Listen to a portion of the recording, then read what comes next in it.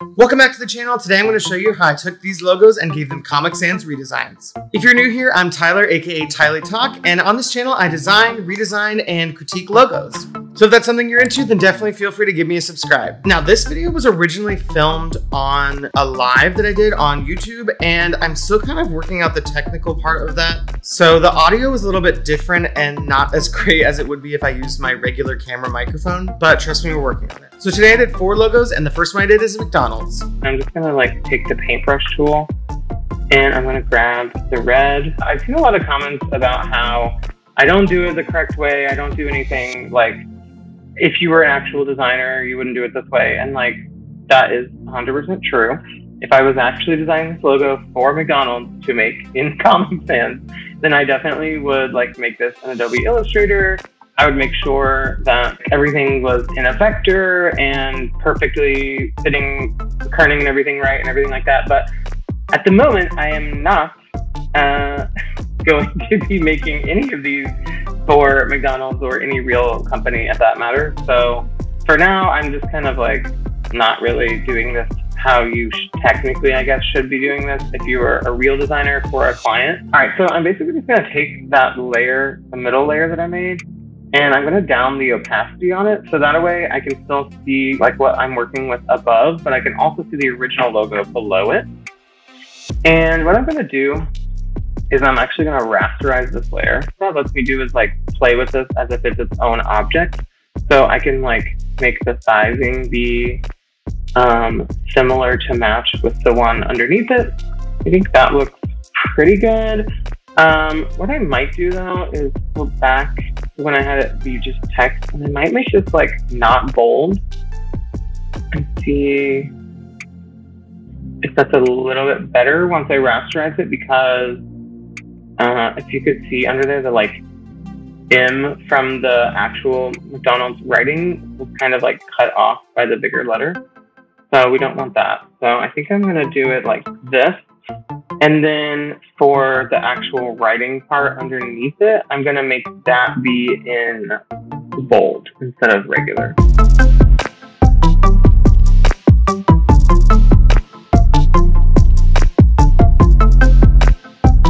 It's not an exact science to do this.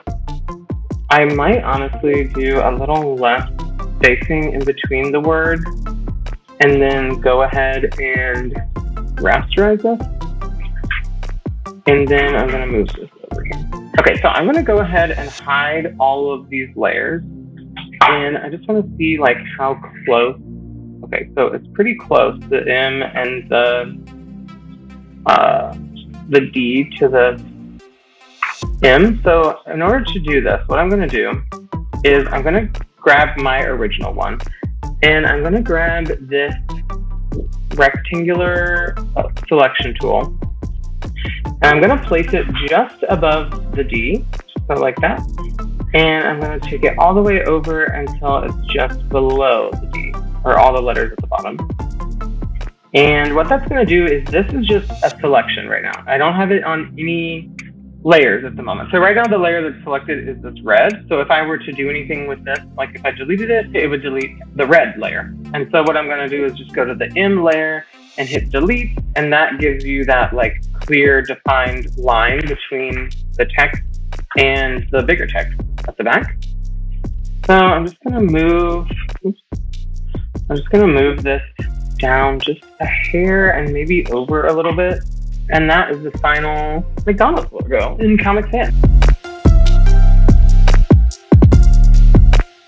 That one actually doesn't look as bad as I thought it would once it was on the live mockup. The next one I did is Pac-Man. And this was suggested on the live, and I decided to do this one in Illustrator. So, oh, nice. Okay, so this is already a vector. So that's good, because what we can do is we can take these out. I'm gonna focus on making the different letters. Okay, so now what we need to do is I want to go ahead and create outlines, and I'm gonna ungroup them. I'm gonna move all these up here, and I'm just gonna get them in the right sizing.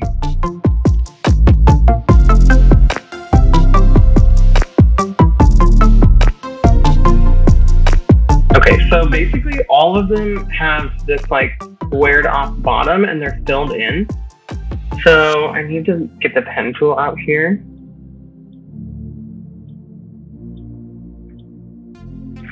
And we need to just start filling in all these shapes.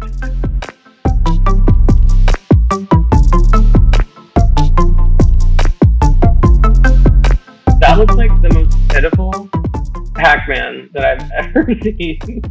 That's not better. Whatever, okay. Now that we have that done, what I need to do is grab this thing called the Shape Builder tool. And what that does is it just puts things, it makes shapes like be together. So like see how they're all different right now? So I'm just gonna take the Shape Builder tool and just make all those be together.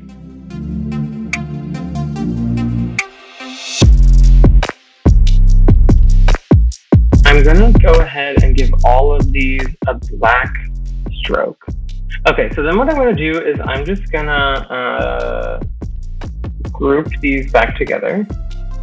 And I'm gonna go ahead and copy one.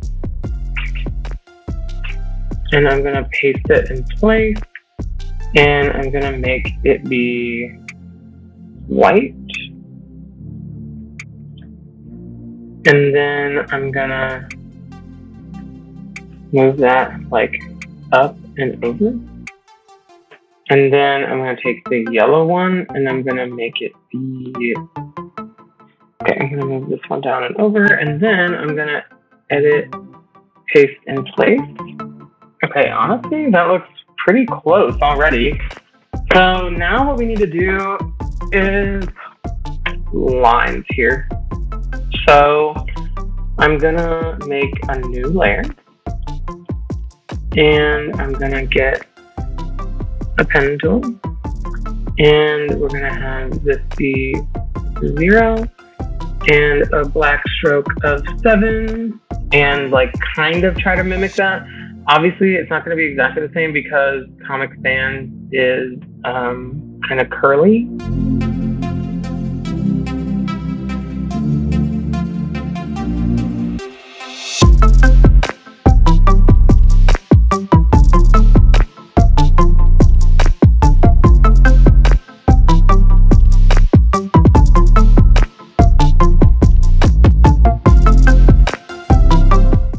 Okay, and we're done. That one was really fun. This one actually looks pretty sick. The next one I did is Oreo, and it has a lot of like drop shadows and gradients in it, but here's how I did that one. I'm gonna go ahead and type out Oreo in Comic Sans, and I'm gonna rasterize it now. So then it's already like the size I want it, and if I go up and down, it doesn't like blur it too much. Okay, so then what I'm gonna do is I'm gonna move it over top of this, and I'm gonna rotate it. And the way that we can get it to be like this is we're gonna go to Edit, Transform, and Warp. That's gonna give us this kind of like warped effect that we want to see in this. The only thing on Photoshop compared to Illustrator is that when you warp it, it does tend to like see like things like this. Like we don't want that O to look like that, obviously. So let me go back to the warp. Okay, that looks about right. So what I'm gonna do now is I'm gonna go ahead and start adding some different things to it. So I'm gonna add a stroke around the whole thing that is this blue color, and I'm gonna go ahead and make it about as big as it looks like up there, so like maybe that big. And I'm gonna go ahead and duplicate this layer, and I'm gonna clear all the layer styles for that bottom. And then for this one, I'm going to rasterize the layer style. And what that's gonna do is like that makes the stroke part be able to be manipulative. But what I'm actually gonna do is I'm just gonna delete the white part out of all of them. See what that looks like. So now that that is deleted, see how this one is like very filled in? It's almost like it's its own thing. So I can then take the paintbrush tool and I can go like this and fill it all in with that color.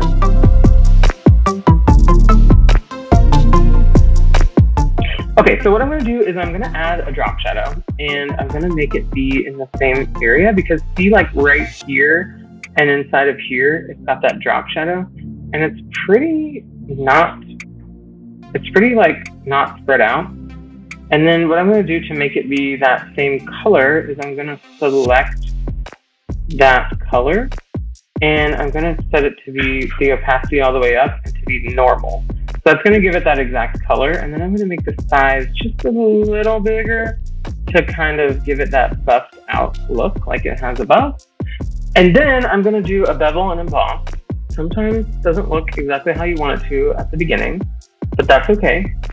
So I'm going to change this to be like this one. Oh, that actually kind of worked pretty well already. Let's see, soften a little bit. Okay, we want to soften a lot of it, I feel like. Okay, that looks good. And then if you notice, like on theirs, it's a little bit more of like a purple instead of black. So I'm just gonna make it be like a dark blue purple. Yeah, that looks perfect. Okay, this is working a lot better than I thought it would. Now what I'm gonna do is I'm gonna just hide that layer. So see how we have two layers now. First what I'm gonna do is like see how it kind of has this like blue highlight in the middle and then the two dark on both sides. So what I'm actually going to do is I'm just going to make this whole selection here. So that way, anything that I do will be within the selection. And then I'm going to add a gradient. And we want it to be from this dark blue to this lightest color here in the middle. So I'm just going to go like this. Let's see which side I'm on. Okay, that's the wrong side. So like this, we want the O to be pretty dark, so kind of more like that. And then what I'm going to do is have it be just the dark blue for this side, maybe like. It goes pretty far into the E. Okay, that looks pretty good. And then I'm going to just add that slight bevel, but first what I'm going to do is I'm going to add yet another layer to the outside. So see how there's one more layer, one more drop shot or stroke on the outside. So what I'm going to do is I'm going to add another stroke, and I'm going to make it be just like a generic color like that. I'm going to make it be a little smaller, and then I'm going to hit OK, and then I'm going to rasterize this entire layer style, and then I'm just going to select the black part. So can't really tell here, but see how it's black? And I'm going to delete it. And so what that'll do is that'll then let me make that outside layer have that beveling on it like the other one. Okay, but first I'm going to do this inner layer, and I'm just going to double click. I'm going to hit bevel and emboss, and we don't want it to be that big. So we want the depth to be way smaller, the softness to be way smaller. And honestly, I don't think we want the highlight on it at all. So I'm going to down the opacity on that. We just want that little lower lip. So let me do the size down. Okay, perfect. So now when we layer it all, go back up here, it's looking pretty close. So now all we just have to do is do that outside layer and give that one also a bevel. So we're going to go on here, go to bevel. This one we want the white to show, just like the other one. And I'm going to make the size be a little, the depth be a little bit bigger.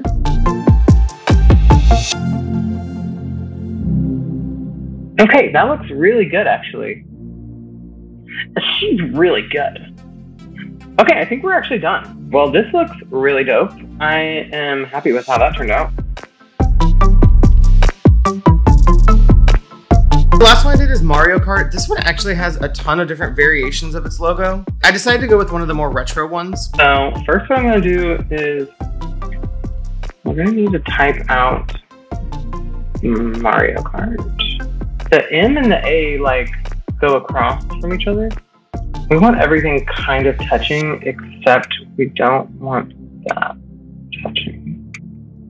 Okay, now everything is barely touching, and then what I'm going to do is I'm going to take this M, and I'm going to make so that that M goes over top of the A, like that. And then I'm gonna rasterize this whole thing.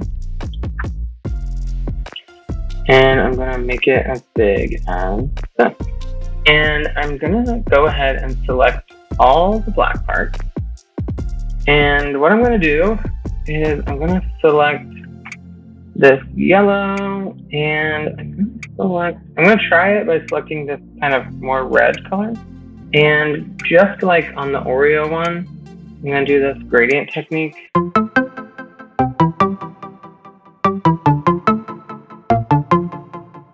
Okay, so now I'm gonna go ahead and just give this a black stroke.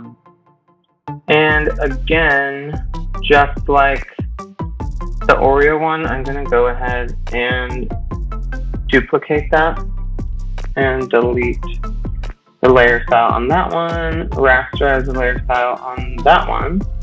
So then I should be able to just grab everything in black. Perfect.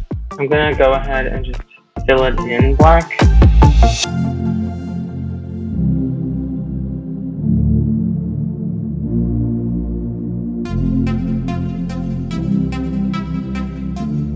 Okay, so now I'm gonna go ahead and add that bevel. And we want this one to be like crisp and hard. So I'm gonna do chisel hard and see what that looks like. Okay, actually it looks like the angle is like that way. Yeah, that looks better. Okay, so I'm gonna go ahead and call that quit, and we're gonna go ahead and add the bevel to the background, which is much softer. So I'm gonna make this be smooth. That, it looks almost perfect, but now we're gonna see what we can do with these filters. So I'm gonna just go to Filter Gallery, and I'm gonna go to Texturize, Mosaic Tiles maybe? All right, I know this isn't the exact texture, but it kind of gives the same kind of vibes to me. So I think I'm gonna be happy with how that turned out, and let's call it a day from there. Honestly, I know the texture isn't perfect on this one, but it was hard to get that feel that it had in the original one. But overall, I'm happy with how this one turned out. This was so much fun to do on the live and get all of your interactions. So definitely join me in the next live if you want to have a say in which logos get made. Again, if you like this video, please subscribe, like, and comment, and I'll see you in the next one.